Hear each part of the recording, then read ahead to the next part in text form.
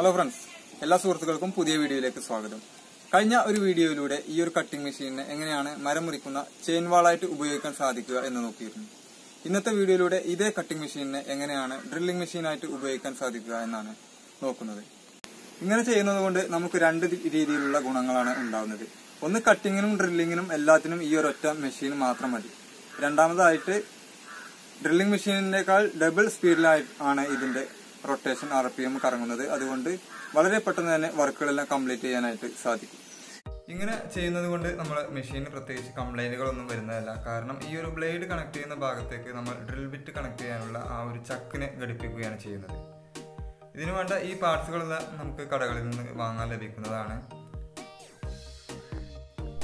ഈ ഒരു ഡ്രില്ലിന്റെ ചക്ക് ഹാമറിംഗ് ഡ്രില്ലിനെ സാധാ നോർമൽ ഡ്രില്ലായിട്ട് കൺവേർട്ട് ചെയ്യുന്ന ഒരു ചക്കാണ്. അതുകൊണ്ട് അതിൻ്റെ പുറകിലുള്ള ആ ഒരു ബിറ്റ് നമുക്ക് ആവശ്യമില്ല.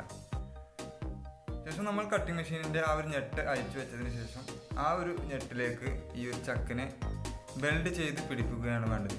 ബെൽഡ് ചെയ്യുമ്പോൾ അങ്ങോട്ടോ ഇങ്ങോട്ടോ ചെരിയാതെ കറക്റ്റായിട്ട് ഇരിക്കുന്നതിന് വേണ്ടി ആദ്യം നമുക്ക് എന്തെങ്കിലും ഒരു കെമിക്കൽ ഉപയോഗിച്ചുകൊണ്ട് ആ ഞെട്ടിനെ അതിലേക്കൊന്ന് ഉറപ്പിച്ച് പിടിപ്പിക്കാം.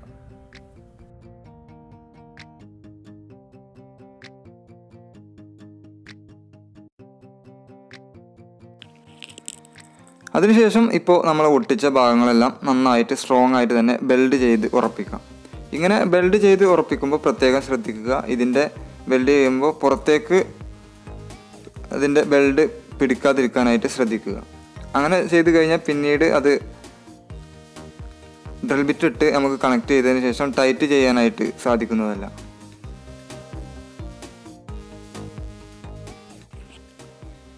ഇത്രമാത്രമാണ് നമുക്ക് ഇതിൽ വർക്കായിട്ട് ചെയ്യാനുള്ളൂ.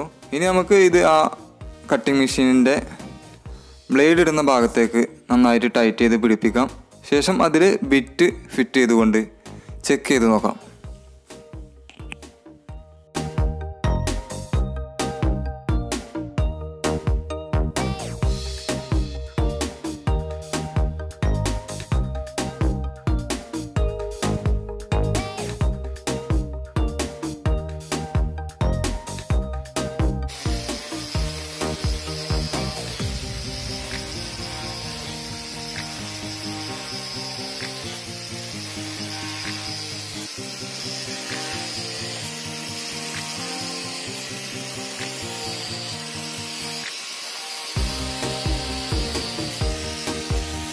ഇത്രയുമാണ് ഇന്നത്തെ വീഡിയോ. വീഡിയോയെ പറ്റിയുള്ള നിങ്ങളുടെ വിലയേറിയ അഭിപ്രായങ്ങളും നിർദ്ദേശങ്ങളും കമന്റായിട്ട് അറിയിക്കുക. ഓരോ ശനിയാഴ്ചകളിലും ഇതേ രൂപത്തിലുള്ള പുതിയ വീഡിയോകളാണ് നമ്മുടെ ചാനലിലൂടെ അപ്ലോഡ് ചെയ്യാറുള്ളത്. അപ്പോൾ ചാനൽ ഇതുവരെ സബ്സ്ക്രൈബ് ചെയ്യാത്തവരുണ്ടെങ്കിൽ ഒന്ന് സബ്സ്ക്രൈബ് ചെയ്യുക. തൊട്ടടുത്ത് കാണുന്ന ബെല്ലൈക്കൺ കൂടി എനേബിൾ ചെയ്തുകൊണ്ട് ഒന്ന് സപ്പോർട്ട് ചെയ്യുക. പുതിയൊരു വീഡിയോയുമായിട്ട് അടുത്ത ശനിയാഴ്ച വീണ്ടും കാണാം. ബൈ.